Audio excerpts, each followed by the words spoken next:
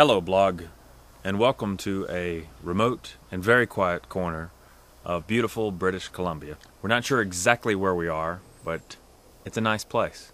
We're close to Whiteswan Lake. After leaving Banff, we went to Lake Louise, along with about 500,000 other people.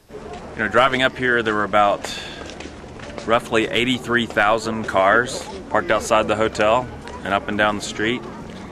And it took us about 4.5 hours to park the Airstream and truck, I think, by the time all was said and done.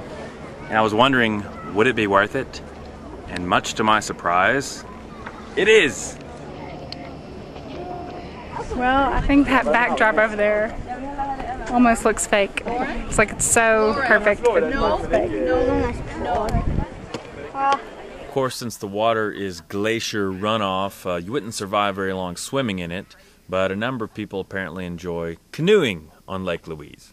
In fact, there was a line of probably 30 people waiting to get their canoe so that they could go out on the lake. So many people were renting that day. I suspect the Canadian government actually built Lake Louise. The entire thing is man-made. I think Disney's behind it, actually. Yeah, it looks about like that.